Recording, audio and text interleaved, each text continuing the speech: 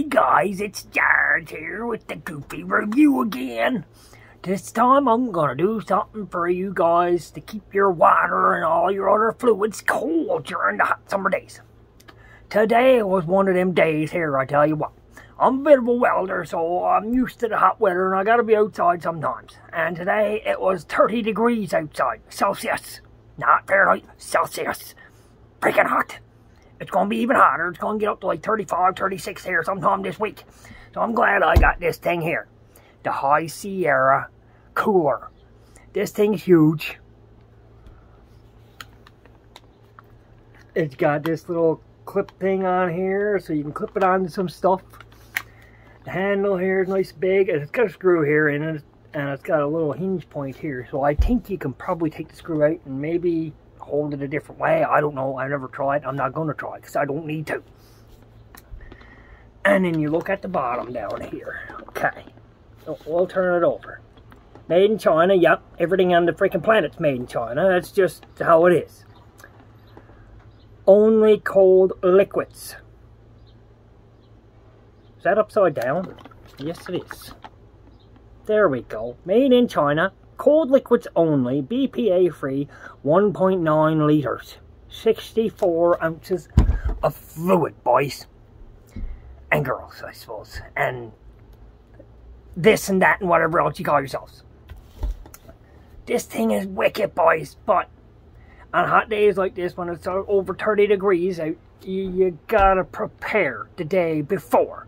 I knew it was going to be hot, so I filled her right up to about here, almost full, and then I put her in the freezer with the top off and let her freeze solid, and then I didn't put nothing in it.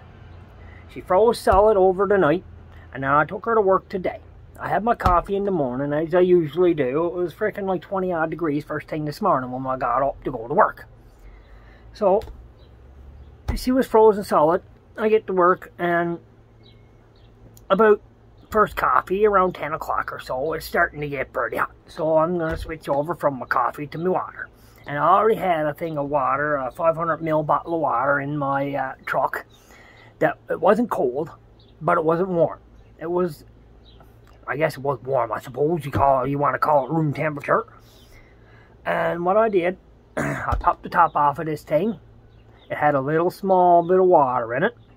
I drank the little bit of water that was in it, so the ice chunk that was in there dropped all the way down to the bottom, left me some room. And then I dumped that 500ml bottle of water in there.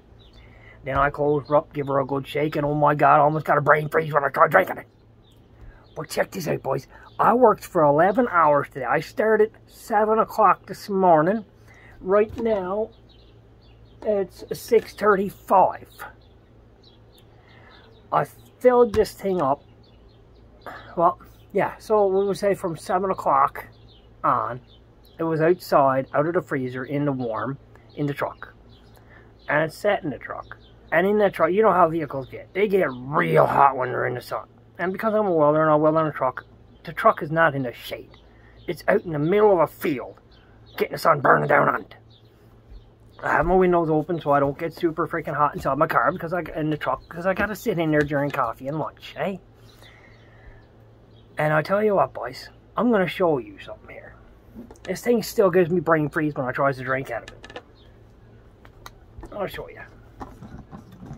Mind you, I didn't drink a whole lot of water today.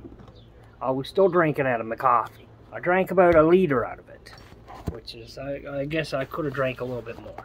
Check that out.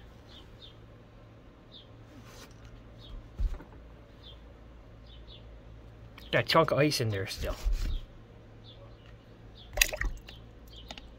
That's a big chunk of ice still. That's about 4 inches thick still. That's going to be frozen for quite some time yet. I'm going to put some more water in it. And then, and watch. It only turns so far. And it locks. So you can't over tighten it and strip it. And then, this locks. So you can't open it. No matter what. You push the button, it won't open. Watch. Now it's unlocked. Isn't that something nice? It can't open up on you accidentally. And oh, The whole thing's made of rubber, boys. Isn't that something? It seals against this here, so you're never going to make a spill. I loves it. You guys should go and get yourself one. Nice grips here on the side. This thing is wicked, boys. I hope you like this review. And tune in for more. And subscribe.